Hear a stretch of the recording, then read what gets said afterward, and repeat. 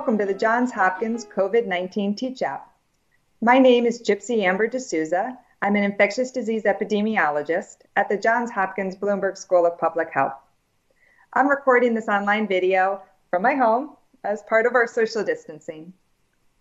This free teach-out is for anyone who's been curious about how we identify and measure outbreaks like the COVID-19 epidemic and wants to understand the epidemiology of these infections.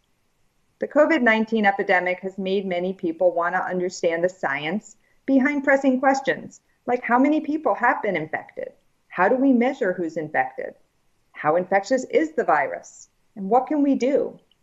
Epidemiology has the tools to tell us how to collect and analyze the right data to answer these questions.